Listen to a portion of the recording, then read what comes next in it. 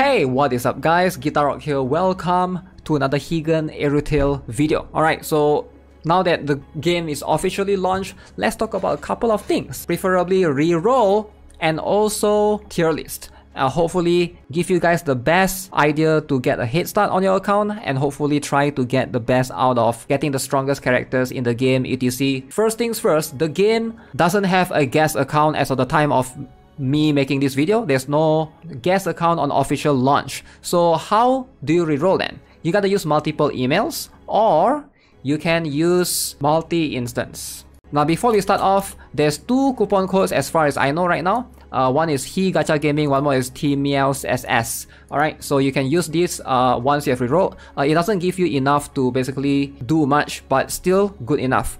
So here's a trick that I've been doing in my stream earlier today. So basically one email, one Gmail, you can basically play on multiple server. Alright, it's not tied to one server. So you can use one same email for either APAC, NA or Vanguard.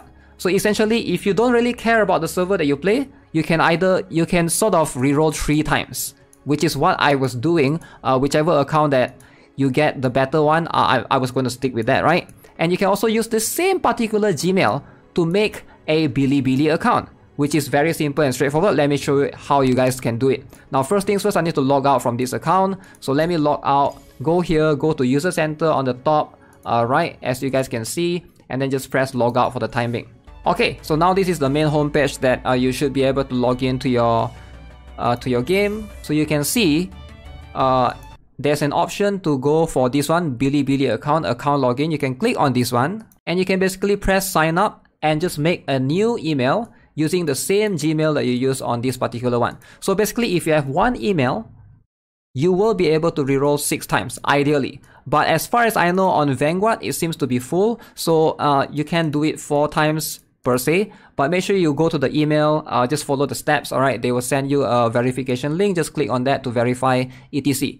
Now of course, one more method that you can use is using multi-instance. For example, right now I'm using LD player multi-instance. You can also use this to reroll if you want to. By the way, this video is sponsored by LD Player. Now, if you guys are not familiar with what LD Player is basically an Android emulator that allows you to play any Android or iOS games on PC. So it's an emulator that emulates the experience of what you have on your mobile phone to a PC experience or a PC gaming experience, which gives you better controls. You can also use macros if you want to, and playing it on the wide screen definitely gives you an advantage depending on what games you play, right? So if you want to use it on LD Player multi-instance, basically you already have one that's running. You just need to clone that particular one and make multiple clones with that same email. From there, you can just pick and choose depending on which account you want. So yeah, I'll have my referral link in the description below if you guys are interested. With that being said, let's jump into the video and let's talk about a few characters that you want to take note of in terms of rerolling. Alright, so this is my soft launch account. I've been playing this for almost a month now, right? So let's talk a little bit about the roster, the characters, which one ideally would be the best fit. If you guys are looking into tier list, there's this one particular tier list that I've been referencing. I'll link it to you guys. So this is the Eruthyll wiki tier list. Now, ideally, a lot of characters that they perhaps may be weak early on, but they might perhaps get strong later on in the late game. Something to always keep in mind. Now, in terms of who you want to reroll, I would say Eluya is going to be the best one if you're looking for DPS. But if you do not get Eluya, I don't think it's that big of a deal because everybody do get Medea early on. Now, I know they are a little bit different because Eluya is much more of an assassin class, whereas Medea is much more of a caster class. They are both really strong, but the truth is, you don't need so many damage dealers in your team. Like 2 damage dealers or even 1 is more than sufficient enough, and then you have multiple of the tank class to hopefully be able to soak damage for you. And then ideally, you want to try to get a healer along the way. So if you're looking at the reroll, looking at the beginner's banner, you ideally want to get Eluya because her banner is right there, and also you want to be able to obtain Gildan from the other guaranteed SSR at 20 pool banner. That one you want to try to obtain Gildan. Now Gildan is really strong. She's probably one of the strongest Let's see if I can find her in this list. As you can see, right here in this list, they rate her as max potential at tier 0, which is the strongest class. PvP is also tier 0. In auto, she's a bit of tier 3.